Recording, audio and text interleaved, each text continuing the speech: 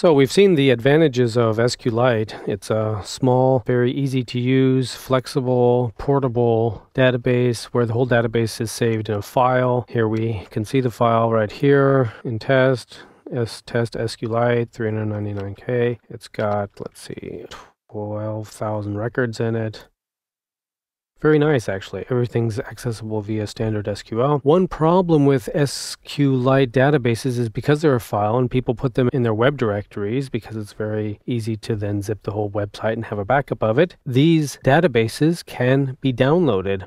Let me give you an example of this. Let's say a hacker comes to your site and you just installed XAMPP Lite and everything, fine, and you open up your website to your internal intranet or something at your company, using XAMPP Lite and everything, and somebody just goes to your site, types in this, you don't have an index page, and they see all of your files via their browser. They go down here and they find, here's a database. They click on it and they download it and they install the Firefox Sqlite Manager, look at your database, read all the passwords of all of your users, etc., which is not good. So hopefully the websites that you're publishing on your host are protected so that this doesn't happen. The way you can protect this in your own websites is with a little file called .htaccess.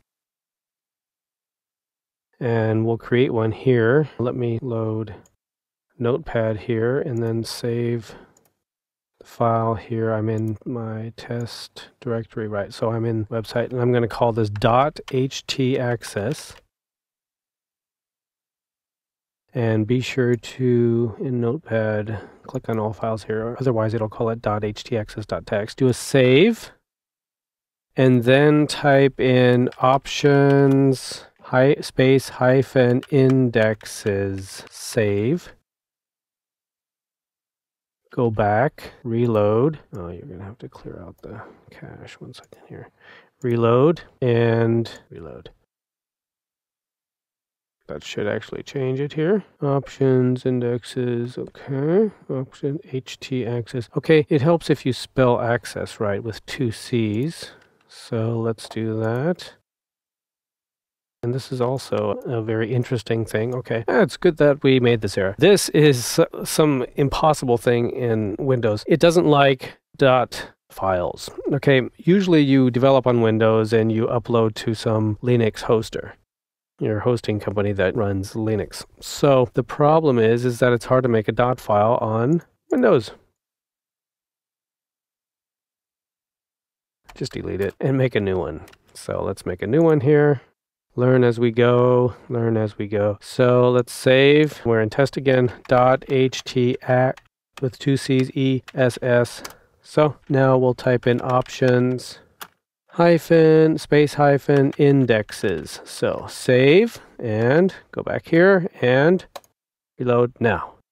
That little file protects the directory from being listed. Now your hosting provider should have this set so that your files can't be listed like this.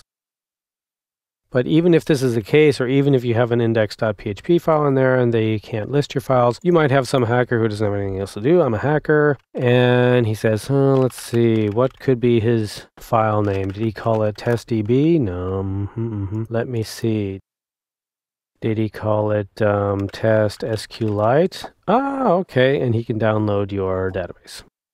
So what can you do to prevent that? Well, you could change your file to, for instance, some long name like that where nobody could guess it. Okay, that's a design pattern obfuscation, you could call it, but that might make it a little more or a little harder to access. But what you really want is some way to prevent users from downloading files that end with Sqlite or any other extension that you define if they guess it, if they happen to guess the name, even if you prevent the listing. So let me show you how to do that. You go back to your ht or .htaccess file and add the following lines.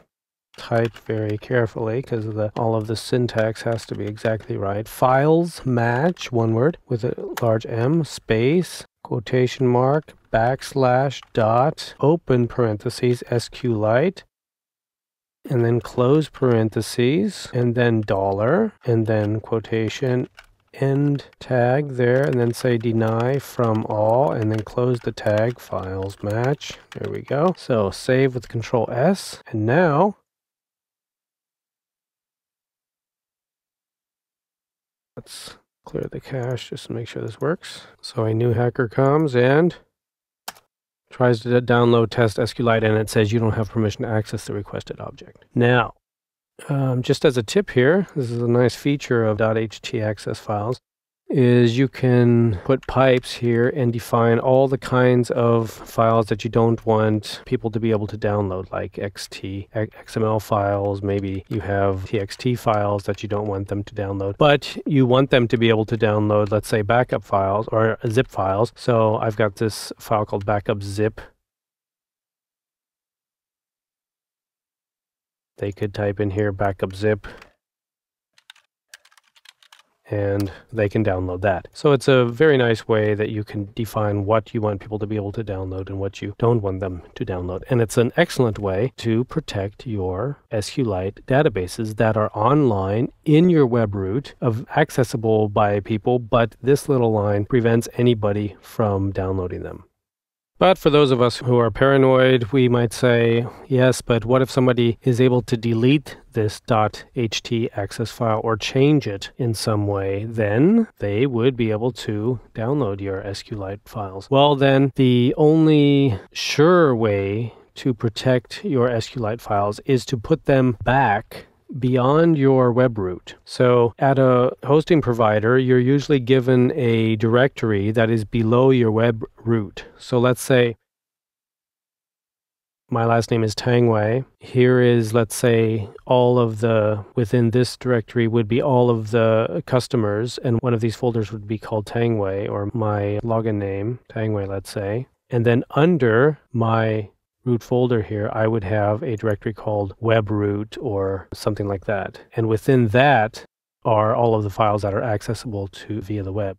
The way you then protect your SQLite files is all of your HTML and PHP files are here. You go back one into Tangway and then create a folder called Databases, for instance. And inside that, put all your SQLite databases. And then when you access them,